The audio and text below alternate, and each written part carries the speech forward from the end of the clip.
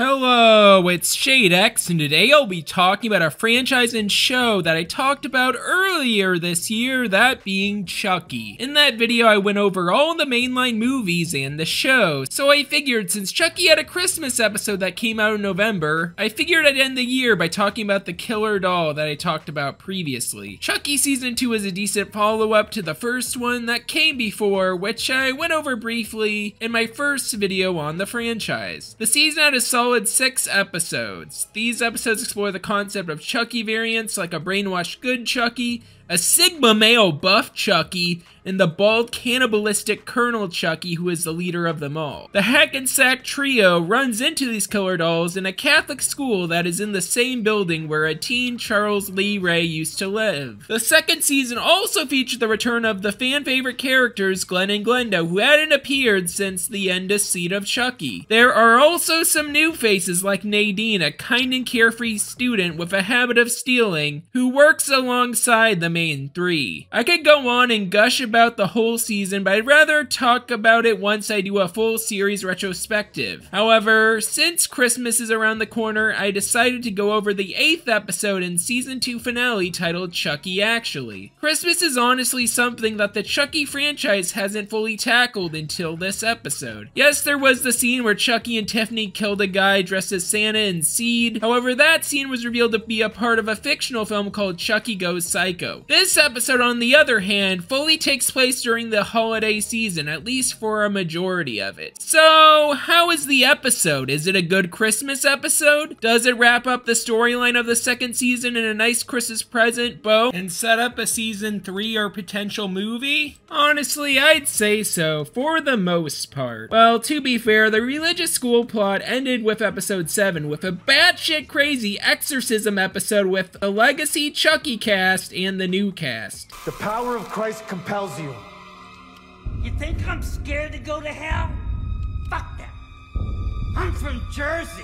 The episode Chucky Actually, on the other hand, follows up the cliffhanger of episode 7, where it's revealed a part of Chucky survived after being shot by Andy Barkley. This is shown when Dr. Mixter laughs like the killer doll. This change is explained in the opening, with Chucky doing the same voodoo switch spell that Tiffany did with Jennifer Tilly and Seed. There are some flashbacks that are shown while Mixter dies in the Chucky doll body, where she remembers the time she spent with Charlie. It turns out, besides being his childhood therapist, she was also his accomplice in season 1, which was a great twist. After possessing Dr. Mixter, Chucky transfers his soul to a good guy doll that was conveniently hidden away. Then, throughout the episode, the killer doll plots his revenge against the Hackensack trio by buying the world's quietest chainsaw with his own credit card. A Chucky credit card! A Chucky credit card! Hey, Doug, get out of my set, get away from me, Nostalgia Critic. Thank goodness he didn't show up during No Nostalgia Critic November. That would have been a nightmare. Anyway, this ends up being the looming thread of the episode, as the killer doll plans to end the lives of the Hackensack trio on Christmas Eve, which the episode counts down to. There are a lot of things I loved about this episode. Lexi was definitely the character who shined the most in this finale. Jake and Devin's subplot is alright, but honestly, she was the standout character in this one. Lexi in this finale is recovering from her pill addiction, reveals to an Addicts Anonymous group that a monster caused this addiction. Jake believes she'll reveal it was Chucky who caused this, but then she says it's her mother. Now that the school is gone, Jake and Devin move into Lexi's house. Lexi and Michelle argue because she ends up streaming the fact Jake moved in and was upset that Devin is now going to live with them too. However, by the end of the episode, Lexi and her mother end up getting along. More on that later, but next I want to talk about what Jake and Devin do this episode. Jake and Devin's subplot honestly is the weakest part of the episode. It follows the same "I have no clue what Christmas present to give my significant other" trope. It's not a bad subplot by any means, but Lexi got a way better better story in this finale. I did chuckle at the scene where Devin reveals he isn't a podcaster anymore. He's right, that is so season 1. But yeah, this subplot was one of the weaker parts of this episode. However, the most standout moment with Jake, Devin, and Lexi is where they mention Andy and Kyle, and if their lives will be ruined by Chucky, just like them. Are we gonna be like them when we grow up? Who? Andy and Kyle. No jobs, no lives, just complete obsession with all things Chucky. That is a terrifying thought.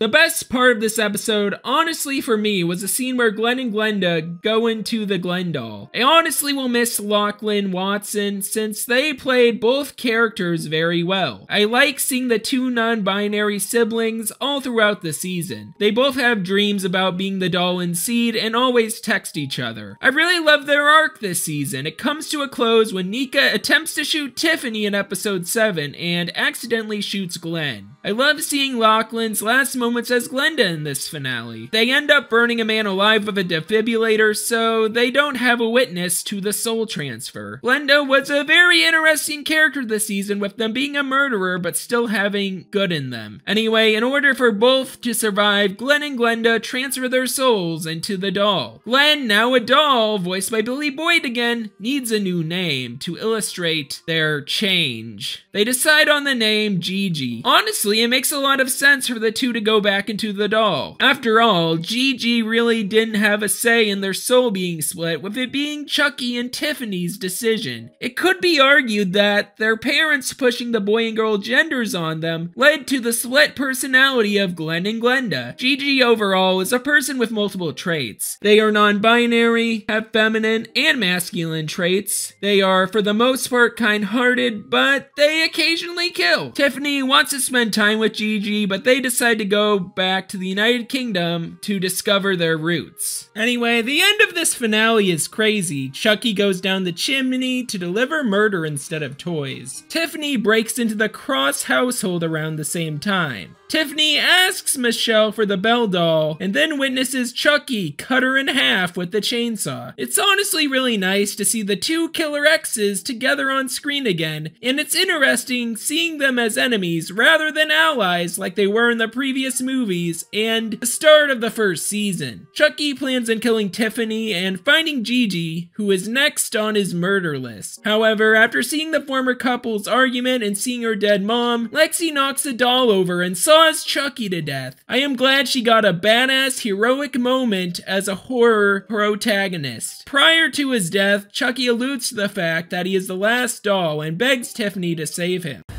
Listen to me. I'm the last Chucky standing. If I die this time, I die for good. Oh dear. So sad. Oh, Tip.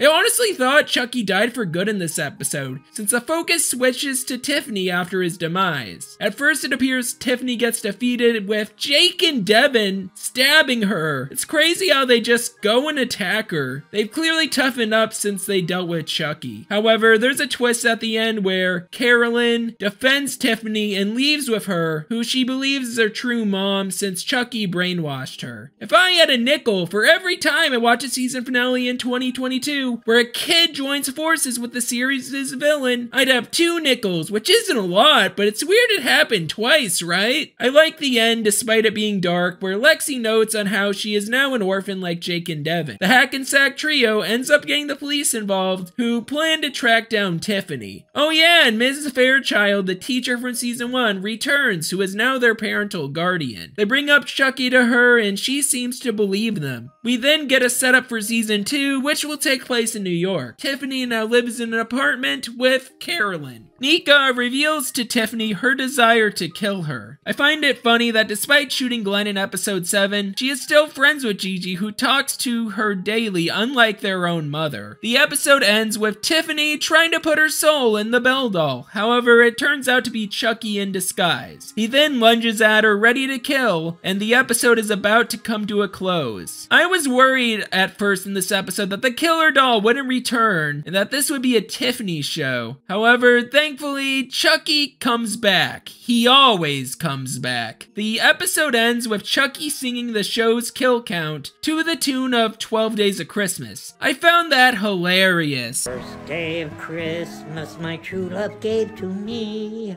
Liv Morgan killed on live TV. On the second day of Christmas, my true love gave to me one strangulation, and Liv Morgan killed on live TV. Overall, I really love the season finale of Chucky. Was it perfect? Not necessarily, but I still enjoyed it. Honestly, with it being clear that Chucky is running out of good guy dolls to possess, I hope season 3 is the end for him. I'd be fine with a movie after a third season too. What I want most from a season 3 is for Chucky to find a way to survive being killed. In this episode and the one prior, it's explained that he's running out of dolls. I am honestly tired of the actually, this is the last good guy doll reveal that happened 3 times this season. Chucky at some point really needs to die. He's clearly grown weaker after the Colonel decided to kill his doll army. An army of Chuckies is a threat, but just one doll can easily be killed. The only way I see the Ginger doll surviving is if he can get Carolyn to kill for him, which would give him a power boost just like Junior did in season 1. While season 2 isn't as good as the first, I really wanted season 3 to happen, which seems to have been renewed based on a leak on Rotten Tomatoes. Also, seeing that next year Chucky will get a haunted house for Universal Halloween Horror Nights, the show is very likely to continue. I am glad Chucky got to do a Christmas special finally. I am shocked this never happened before since he's a toy which fits the theme of that holiday. Anyway, this has been Shade X, and I hope you all feel nothing but good vibes. Low pressure and this weather front pushing north.